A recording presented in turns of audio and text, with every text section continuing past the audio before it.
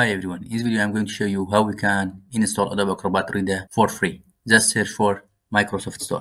Click it, Microsoft Store. You see, we have free apps. Just click this one.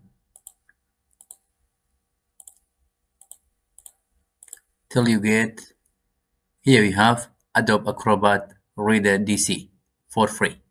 Just click it. Install. And wait to finish the installation. It may take us 10 to 15 minutes, maybe more. It depends on your PC performance.